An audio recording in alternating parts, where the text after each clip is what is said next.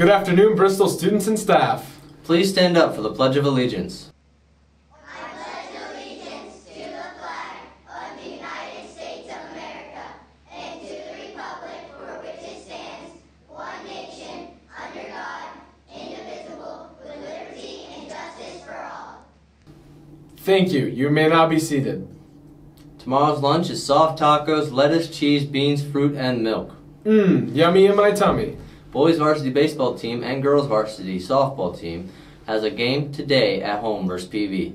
Both games start at 5. Come support our Panthers. Let's head to Miss Preshak for art show announcements.